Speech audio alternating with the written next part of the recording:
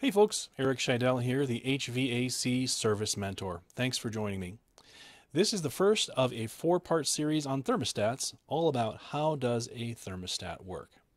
This series is good for those of you who might first be getting involved in HVAC, relative beginners, as well as interested lay people. So come on with me on this journey and learn all about how thermostats work. As I mentioned, this is a four-part series. This is part one, and we're going to learn what is a thermostat, what does it do, and how does it do it. Part two is going to be all about modern electronic thermostats, how they work, what they do, and how they do it. Part three, we're going to show you how to bench test a thermostat, just like this one. We're going to put it on the bench, use a meter, and identify how to tell, is it working correctly and doing what it's supposed to do. Part four is a little more advanced. It's all about advanced setup called what is cycle rate and why should I care? All right, folks, thanks for coming, and let's get into thermostats. Okay, so let's get started. First of all, what in the heck is a thermostat? Well, let's look at the word thermostat. It's two words put together. Thermo meaning having to do with temperature or having to do with heat. And stat is related to static, thermostatic. Static meaning keeping the same or not changing. So when we put those two terms together, we can interpret thermostat to mean a device that keeps the temperature constant or keeps it from changing or keeps it the same. And that is exactly what a thermostat does. Our thermostats that hang on the wall that operate our heating and cooling equipment are designed to maintain the temperature in our space and keep them at a set point. Most of the thermostats that we're going to work with that are on the wall in the room have an adjustable set point. So wherever you set that set point, say 72 degrees Fahrenheit, that thermostat will maintain the temperature in that location at that set point. So thermostatic. Well, that's great, not super helpful. What exactly is a thermostat? And to do that, we're going to get a little deeper into electrical switches. Now, if you're not real super familiar or an expert on how exactly a switch works, go to our channel and look at how a switch works. We'll tell you all about that, because as we're going to find out, a thermostat is actually a switch. And by the way, while you're there, don't forget to subscribe to the channel, hit the like button, and also hit the notification bell so that you will get updates every time we drop a new video like this one. Okay, let's go ahead and get into how a thermostat functions. So a thermostat is a temperature activated switch. And on this diagram here, let me get my mouse pointer going, there we go. You'll notice that we have a switch here that has three terminals on it. One is labeled R, one ultimately is labeled Y, if you follow it down, and the other is labeled W, if you follow it down. So R, Y, and W. And in the middle is a switch that will switch in between W and Y, connecting each one to R in turn. The symbol that you see here, this kind of little square notched device, is the schematic symbol for temperature activated. There are multiple types of switches that are categorized by how they are activated, such as temperature activated, pressure activated, flow activated, level activated. These are four of the most common types of automatic switches that you'll find in the HVAC industry, and thermostats are temperature activated, which makes sense, right? So the symbol here shows what will happen when the controlled medium rises or falls in value. So if temperature rises, it pushes upwards on the switch. If temperature falls, it pulls downward on the switch. So that's the basic idea behind a thermostat. There's going to be a temperature sensitive element, and that element is going to physically cause a switch to move based on changes in temperature relative to what the set point is. So let's take a look at how this actually functions. Let's take a look at the thermostat first in cooling mode. Now over here in the lower right hand corner we have a mode switch. And most residential heating and cooling thermostats have a mode switch that allow you to select between off, between cooling mode, and heating mode. Some more advanced thermostats may also have an automatic function here, which is referred to auto changeover. So it will automatically decide what mode to be in. But for simplicity's sake, we're going to look at this thermostat, which is either heat mode, off mode, or cool mode. So let's go ahead and put the thermostat into cool mode.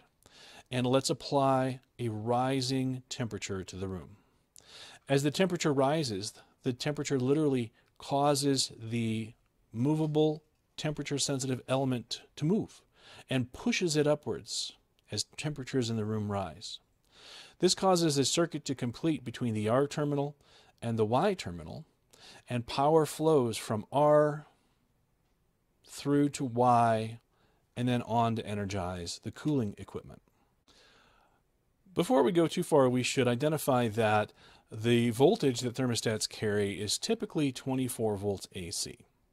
There are line voltage thermostats which carry 120 volts AC and even up to 240 volts AC, and those would be used to control like a baseboard heater or something along those lines. Essentially, they work the same way, they just utilize a different voltage. But our residential heating and cooling thermostats that are operating a gas furnace or a gas boiler or an air conditioner or a heat pump, these are all 24 volt thermostats, and that's what we're talking about here. So now that we know that we have a demand for cooling because room temperature rose, pushing the thermostatic element in one direction, moving the switch to complete the circuit between the R terminal and the Y terminal, and then that 24 volts goes on to energize the cooling system. As we continue on, let's check it in heating mode. We've moved our mode selector from cool over to heat, and we're going to say that the room temperature is now falling.